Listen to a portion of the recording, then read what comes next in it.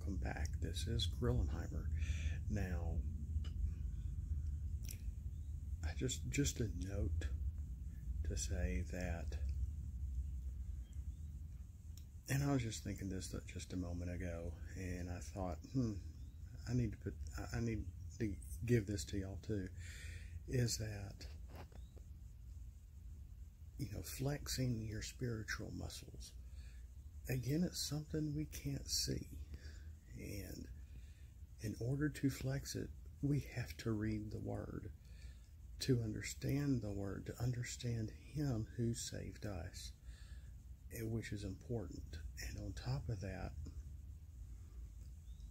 the stronger our relationship with the Lord is, the stronger our relationship with Christ is. Again, it is something we can't see. The stronger our spiritual muscle becomes. So there are things that are real that we can't see, that we are very much a part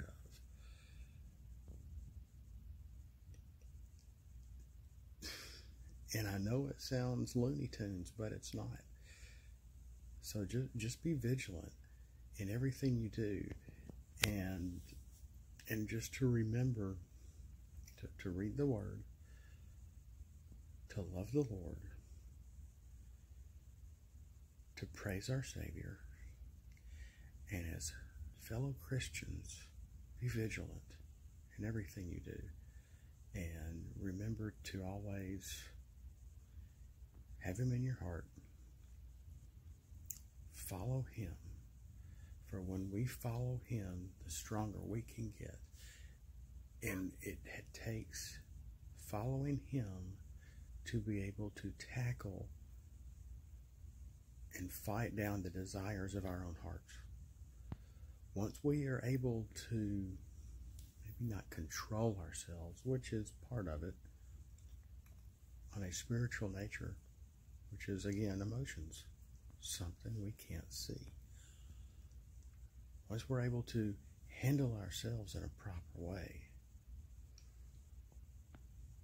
then we are able to help others, be able to spread the Word and love Him. And when we serve others, we're serving Him also. So good luck with everything you do.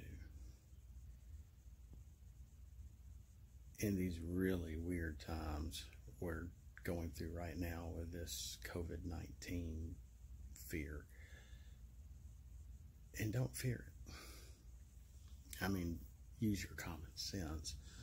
I mean, you don't want to get the flu, and you don't want to get HIV. You don't want to get any of the other diseases that are out there either, or viruses. And this is a virus. And I think what they're not exactly saying about this, I just want to touch on real quick, is that, one, it is new.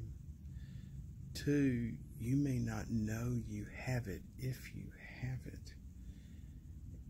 And the older you are, the easier it is to die from it, which they have told us that. So, things to think about.